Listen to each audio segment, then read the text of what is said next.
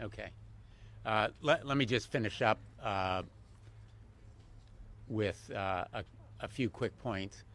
As I was saying, we're 20 years removed from 9/11, and there seems really no basis to claim that sources or methods would be endangered by revealing this information. And if there are, the government should at least make that point. So far, it has failed or refused to do so. It has refused to provide any explanation or justification.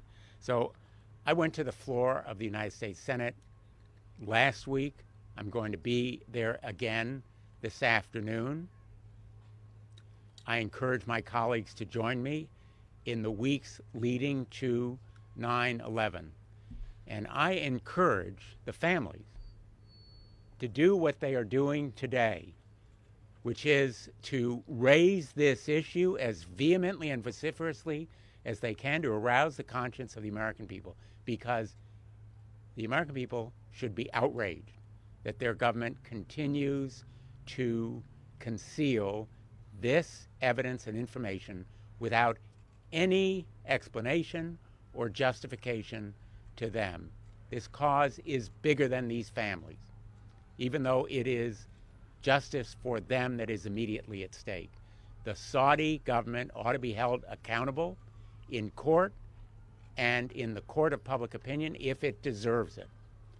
And the credibility of the United States of America is on the line here, which is a powerful reason to make this information public. All too often, we sit through classified briefings, and I ask at the end of many of them why the American people can't know what we've just heard.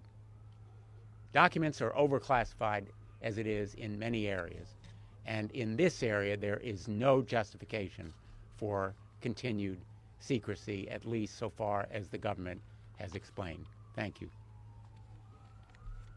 Thank you, Senator Blumenthal. In a fight and in a legislative